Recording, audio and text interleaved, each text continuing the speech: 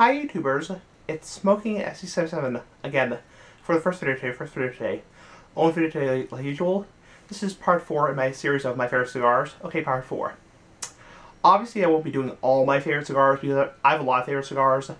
I'm just doing the main ones because if I did every favorite cigar, this series would be like, I don't know, like 15 parts long, so I don't want to do that. Okay, part 4. La Gloria Cubana. La Gloria Cubana is one of my favorite cigars. I don't smoke it as often as, say, Padron or Brickhouse or Cane, but it is nonetheless one of my favorite cigars. La Gloria Cubanas are very cheap. They are, even the big ones, even the big ass, big ones are like $10 or under, very affordable. A lot of my favorite cigars are affordable because I'm not rich by any means. So, yeah.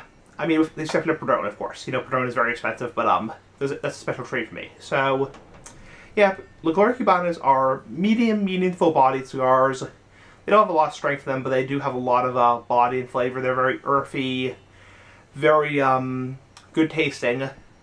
And for the price, again, a lot of these cheaper cigars, like there are, $10 and under, tend to be a little harsh, but La Gloria Cubana are very decent for the price. So, not harshness, no harshness, no bitterness, anything like that. So, yeah, so next video will be the last of this series, and then not tomorrow, but the next day we'll do the end of the series.